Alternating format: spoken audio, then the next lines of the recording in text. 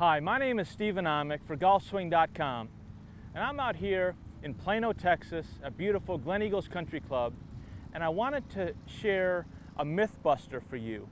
One thing that I hear over and over in golf is that you should keep the club low and slow for the first 2 feet of your golf swing. Well, to me, that doesn't make a lot of sense, and I'm going to tell you why. It's because I like to think of the swing more as a hula hoop or a circle. And we all know a hula hoop doesn't have any flat spots in it. So a better thought than trying to keep the club low and slow for the first 18 inches, which pulls you out of position, puts a flat spot in the swing, and moves the low point of your swing behind the ball, none of which is going to help you hit the ball better. A better thought than that is to allow the club to move up and in as it goes back. So from the first blade of grass, the golf club is going to immediately start moving away from the ground. Now obviously this is going to be done gradually, but it should move away from the ground as you go up to the top.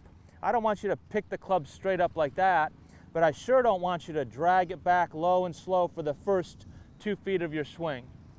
Allow that club to progress away from the ground, and by doing so you can see that the club's going to have a nice rounded shape to the path.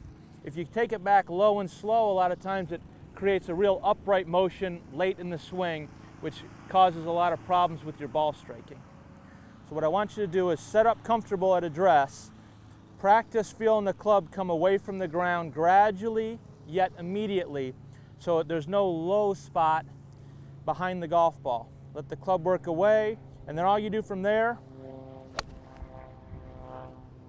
is give it a hit. It's going to keep your swing more rounded, it's going to make you more consistent, and you'll be able to compress your irons a lot better.